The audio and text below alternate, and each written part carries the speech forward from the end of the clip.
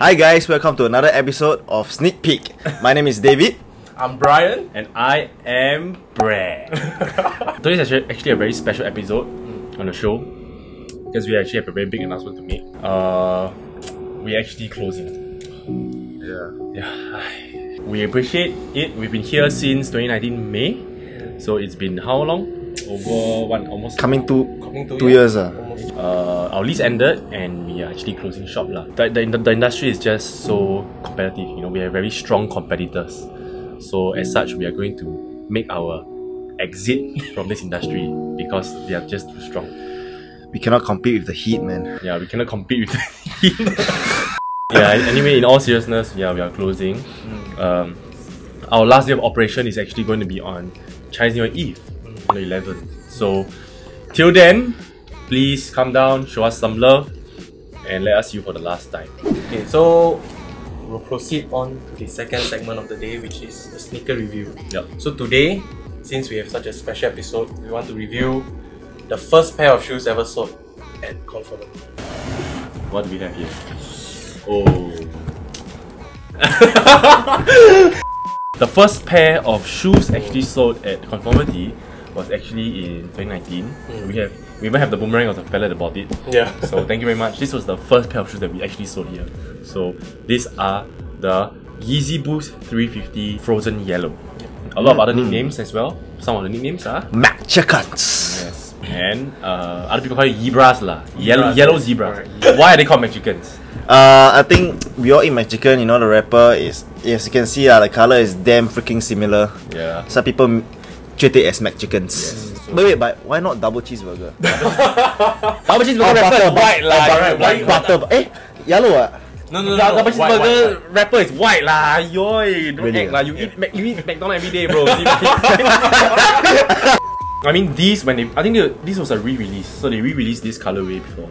So the first iteration, when it first came out, the prices was like super high, even though it was very loud lah. The first release was 2017, and I think it was the first of many neon sneakers to come. It's probably the one that brought on the neon sneaker movement. Yeah. One of the first few lah. So yesterday when I was telling Natalie that we're going to review this shoe, she mentioned that, you know, this is just actually zebra Yeezys. What, you take a yellow highlighter and then you highlight it. It is true.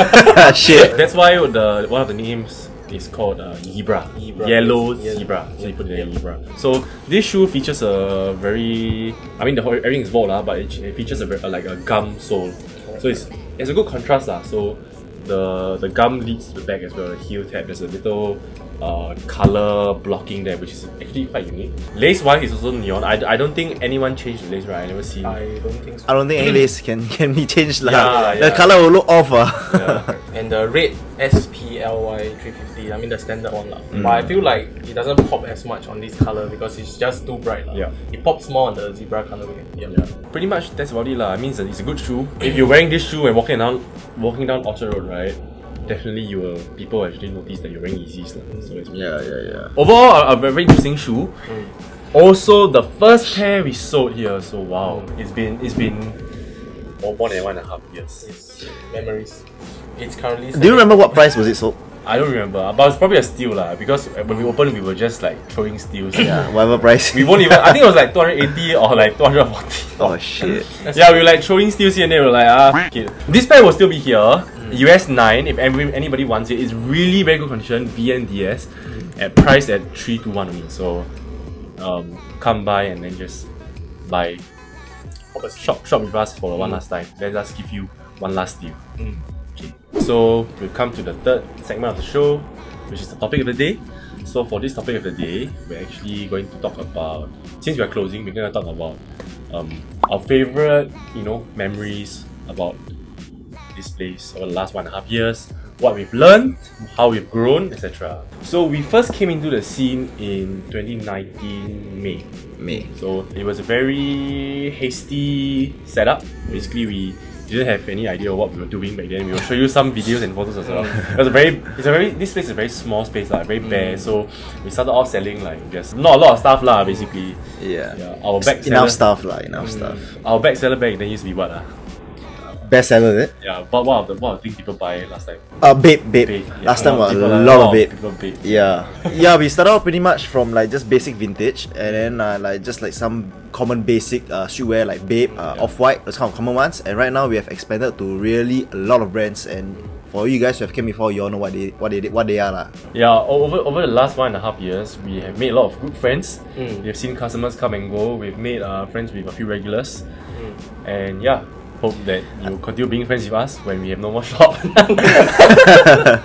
Favorite memories for me was really got ups and downs lah. I must say, it was a very rough start. One of my favorite memories, I think, would be the first vintage pop-up event that we did. We called it, what was it called? Conformity Collab, CC Volume 1. CC Volume 1, yeah. It was a very nice thing to see that there were a lot of people here around the vicinity of this area as well. Really big crowds gathering, and then we teamed up with a few vendors, and then we just had a good time lah. So that was one of my favorite memories. Some of my favorite memories would include, I think when we first started out, right, we know how to price some stuff, but sometimes we leave some items unpriced. Yeah. So when people actually come in and ask, bro, how much is this? And then I'll be like, brand, how much is this? How much is this? I'll keep texting him. I don't know how much he intends to price. Yeah. Yeah. Sometimes brands and sometimes he underprices. Sometimes people walk away with a steal lah, but it's good lah. I think my favorite memory of this place will probably be the interaction with customers lah, like what Brian said. Because a lot of times when customers come in, there are mostly these two type of customers. One is either you are a streetwear or sneaker enthusiast, or you're trying to get into streetwear and sneakers. That's why interacting with these two type of customers is very cool lah, because for someone just trying to get into the scene, you get to introduce them some new stuff, you get to share your experience and knowledge with them. And for customers who are more experienced and in the scene, you get to talk about like our interests lah, which is sneakers and streetwears, and just get their opinions. Vintage also, don't forget vintage. And get their opinions on certain stuff, like, wow bro, the new release, then we can talk about it. Yeah, so this like small interaction with customers are probably like my favorite memories. Actually, I totally agree with you. Especially like when they come in and then they say, "Hi, I'm actually looking to get something for myself. I'm new into this scene. What should I get?" And then we're actually there to go and help you guys like sieve out some clothes, some sneakers to match your new style. And so like especially when some people they just come in and say, "I want to get a gift for like my girlfriend and stuff," and I don't know their size. But the moment you show us her or his picture, or you tell us his or her height and weight, we know exactly what size to get for her already. ADLV size 1. So I guess it's very fulfilling lah, like what we do. We're actually assisting you out. I think it's very comforting also when you actually recommend a customer something, and then he actually agrees with you. He says that, "Hey, this is very good, thank you very much." Yes. So then that is like the most fulfilling thing lah. Obviously, we pay rent and we also need to earn some money lah. But I think that is secondary for us, pretty much secondary for us. Community lah. Yeah, we really enjoy the interaction. That's what we need. But too bad we are gonna close. So. What have been some bad memories? Obviously, we have had some tough times as well lah, because we are located in this secluded area of the outskirts of the town. So while we were building our brand, there were days, even weekends, I remember, where there were 0 walk-ins. Really, that was very heartbreaking to come to the store, looking forward to a day of sales, interacting with customers, and then on a weekend, you have 0 people walking in. So that is quite sad, but that's part and parcel as you grow. For us, right, I think for me and Brand, one thing is also like, because we have a lot of things in the store, we have a very wide variety of items and everything. Sometimes people just come inside, look one round like 10 seconds, 50 seconds, then they just leave. Then it's like, they are like people that really dress up quite well, so we know that they come here for us, but then they just come inside and they just like, and they just out.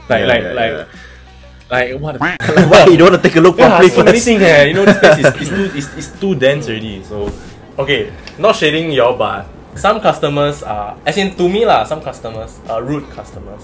So for example, sometimes we have a fitting room here, so sometimes I'll be like, "Hey guys, if I see y'all flipping through the clothes, I will offer and be like, hey, we have a fitting room here, y'all want to try any of the clothes?" Some customers actually very nice, say, "Oh, thank you, I will look through first," or something like that. Like they at least respond. But for some, I'm pretty sure you can hear me, but they just continue flipping and just like don't respond to you. I think those are a bit like the bad memories. Yeah, I think almost all of us have many disheartening memories. Yes, like people are very rude to us and stuff. They demand a lot of things, and we actually bring everything out, all the sizes, designs, clothes for them to try, but they don't really respond to us nicely lah. Yeah, I guess so. Hey, we cannot say so much really. We were like shitting.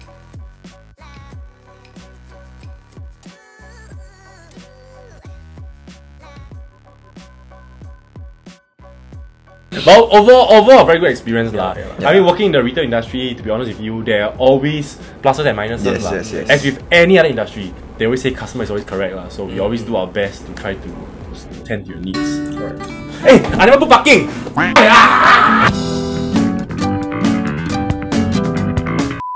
Yeah, one thing I hate about this place also fucking traffic, the fucking LTA always come here and talk. Like, walao, 50 me only I can't summon.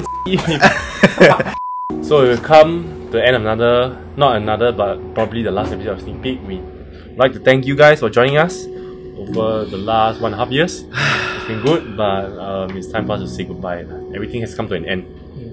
So bye. Thank you guys.